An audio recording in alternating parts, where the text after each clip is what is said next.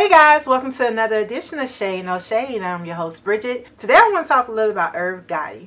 Well, you know he's been in the news lately this week about his alleged affair with Ashanti. And today he went on the Wendy Williams show to talk about the alleged affair.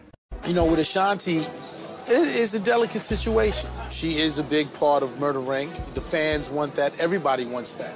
It's weird. Just how I have my version of what has happened with me and Ashanti, she has her version. And I have my version. We were still married, but we were separated when they were dating. I was used to it from the beginning, like him going and traveling. I just wasn't used to the women.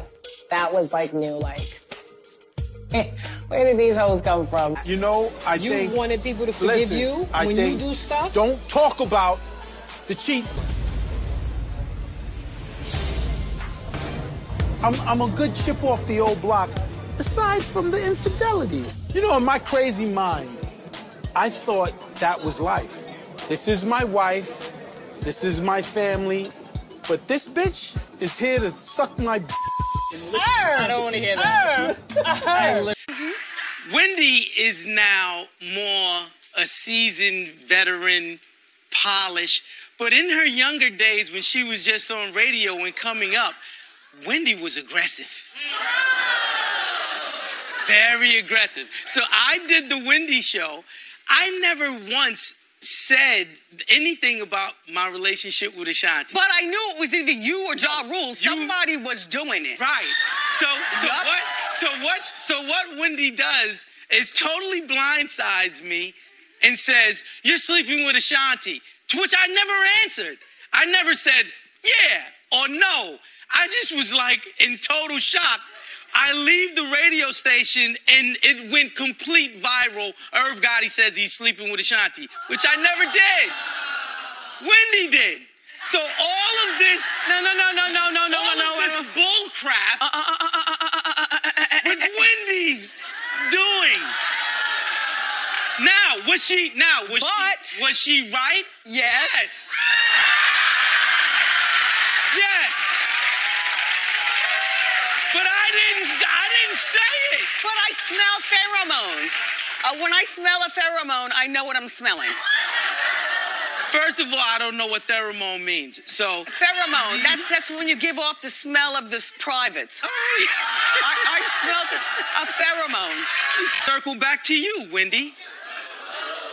Why is it, right, if a man and a woman who's married and they get separated and they're totally separated, like it isn't like I'm going back to Deb and then doing what I'm doing.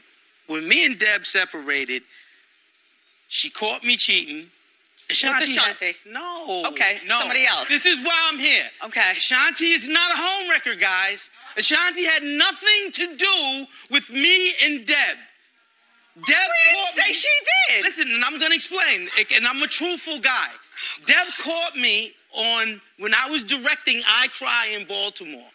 Deb, being the vicious person she is, she came down unannounced, and she was like, "I'm Mrs. Lorenzo, give me the room key." Okay, now. The door was latched, but she knows I'm in there. Okay. That's what broke me and Deb up. And who were you in there with? I'm not saying a name. Oh, Brandon.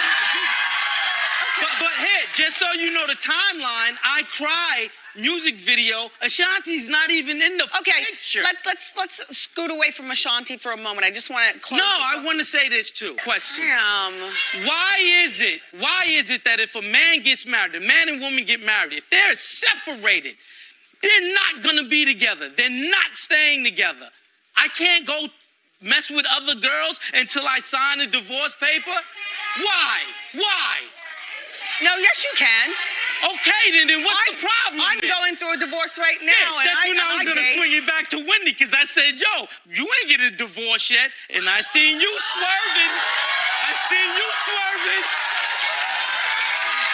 Get on Wendy. I seen Wendy swerving. I'm like, wait a minute. Is those divorce papers signed yet?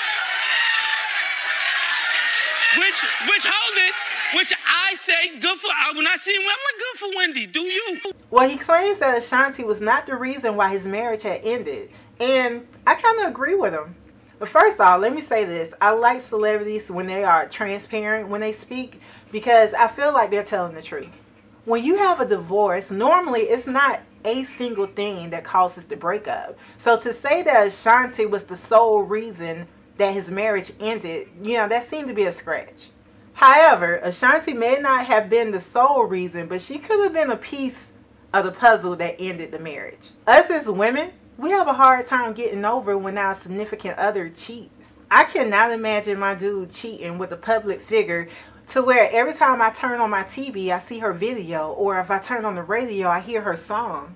Can you imagine that? I think Irv was probably a serial cheater throughout his marriage, and it wasn't just the Ashanti situation.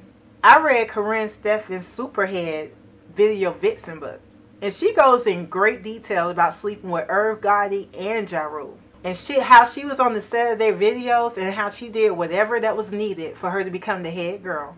She claimed there was a lot of partying, drugs, sex in hotel rooms, sex in limos. I honestly think her book had a lot of truth in it.